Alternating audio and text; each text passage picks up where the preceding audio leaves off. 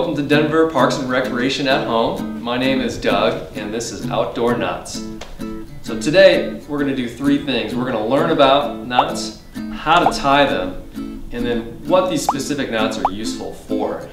There's all kinds of knots out there in the outdoor world, but we're going to focus on the most useful ones that are applicable to all different kinds of activities. So without further ado, let's get started. So the first family that we're going to learn about are called knots. And knots are ties in the rope that leave something when you're gone. We've probably all done the old pretzel knot before. Yummy! But did you know that this is a very useful outdoor knot? It's called the overhand knot. So this leaves something to put a little stopper in your rope if you needed to keep from sliding through something. It's also really useful if we tie it on a bight. So a bight is a kind of fun, fancy word for using the middle of the rope instead of the end. And we'll tie an overhand on a bight first. The same way we tie an overhand, except we're going to flip it around and then push it through. Awesome. Now, so this is a great knot to use if you want to create a closed loop for attaching something. And there you go. You're ready to attach your rope and start tying more knots at the other end of the rope. So that's our overhand on a bight. Let's do that one more time. We'll make a bight in the rope. We'll flip it around once, back through. Cool. So one kind of thing to think about with the overhand knot is that if you've ever tied a really tight knot in your shoelaces, this is the same kind of knot. You can get really tight. So anytime we pull one end of the knot, it makes the whole thing tighter. It's kind of hard to untie. So this leads us to our second knot, which is the figure-8 family. Okay, we'll start out on one single strand, and this one's like the overhand. We'll come behind once. We're going to go all the way around 360 back through. And that makes a figure-8. And another way to tie this one, if you like stories, would be make an alien.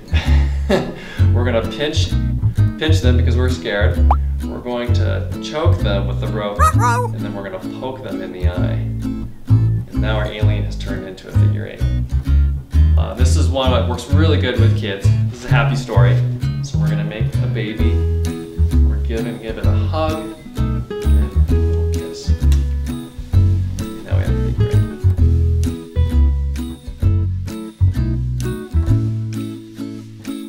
So in and of itself, the figure-8 isn't the most useful knot. It's definitely easier to untie than our overhand. It's really useful if we tie it on a bight. So if you remember before, a bight is taking our end of the rope and folding it in half. We'll do the same motion that we did on the single strand. So we'll go around once, twice, back. Awesome. So now we have a figure-8 on a bight, or sometimes people call it a figure-8 loop. It's got a loop. This one is really useful again for attaching to things. And it's a really common one for things where you're going to put a lot of weight or tension on your rope because it's easier to untie. Because we have all these extra bulk in the knot, it just makes it easier to untie. So this is a great one to use if you're going to put a lot of load on it. Okay. And the third way we can use figure-8 is called the figure-8 retrace. And this one is really useful for creating an attachment around a large object that we can't just clip through.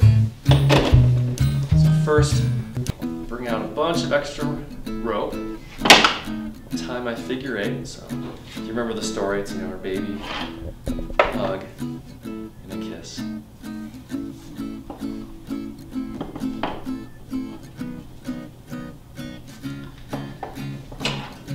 And then now we're going to retrace it around our object. Now we're going to retrace our knot the way we came in. So I'll start going through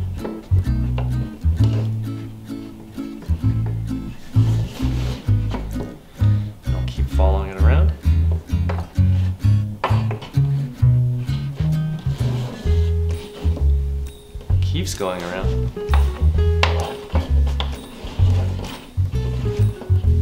And then our last move is to come back out the way we started. Awesome. So now we have a very secure attachment point around a large fixed object. This could be like a tree, it could be part of your car, or anything out there in the woods you'd want to attach something to. So a really useful knot. All right, the last from the knot family that we'll learn today is called the bowline knot. And this is a great knot that we've inherited from the world of sailing, but it's useful for many, many other outdoor activities as well. It has a similar purpose to the figure 8 retrace in that you can tie it around a fixed object. It's a little more adjustable, and it's also way easier to untie when it gets weighted. So imagine a boat going back and forth, and tightening a rope over and over and over again. So this is why the bowline knot is the sailor's choice. Okay, so first things first, we'll go around our object. And then with the long end of the rope, we're gonna make a little fold, a little loop. And this is often a story is told with this knot involving a bunny and a rabbit. So this will be our rabbit, end of the rope, and then this is the rabbit's hole, and this is the tree. So the rabbit will come out from his hole. He'll run around the tree, so behind it, and then he'll go back down in the hole. He's tightening up. And that's our bowline knot. Things to take a look for are you're looking for, it looks like almost like a mouth with a little tongue coming out. That's an easy way to tell that you've tied it right. And usually you want the rabbit or the inside strand to be on the inside of the rope when we're done.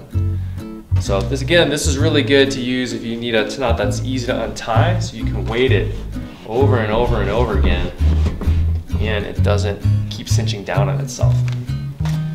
So because of that, we want to make sure we have plenty of tail left so the knot doesn't untie itself. This is not a self-tightening knot. So that's the bowline knot.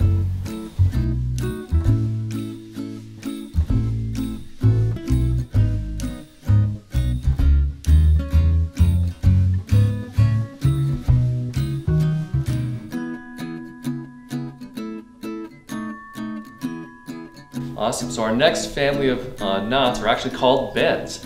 And bends are a family of knots that are used for joining ropes together. So they can't exist unless you have another rope to work with. So the first one we'll learn is called the flat overhand. And this is the easiest and quickest way to attach two ropes together. So we'll take both ends, and then we'll tie our overhand knot, if you remember that one from before. So we'll go around once and back through.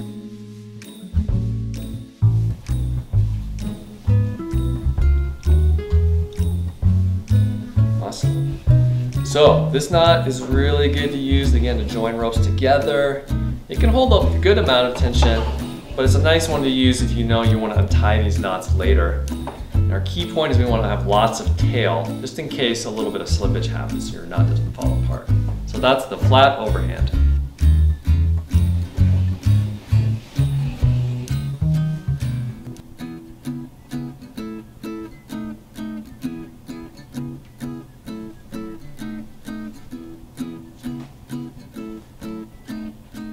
Our last hitch we'll learn is called a trucker's hitch. It's a really useful hitch to tie things down with. You can build a lot of tension with it.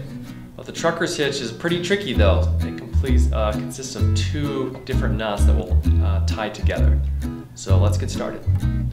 Okay, first things first is we'll bring our rope around our object a little bit.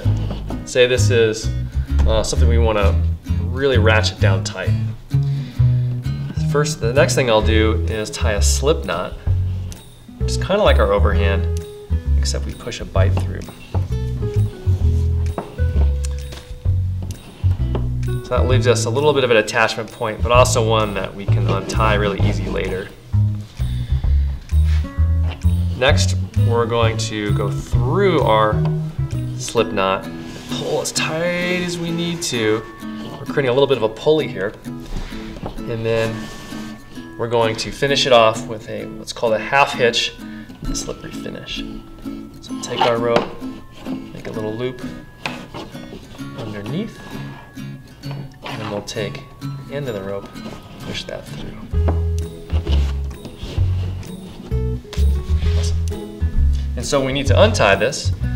We've got to tie it down really, really tight, remember. We'll pop that out.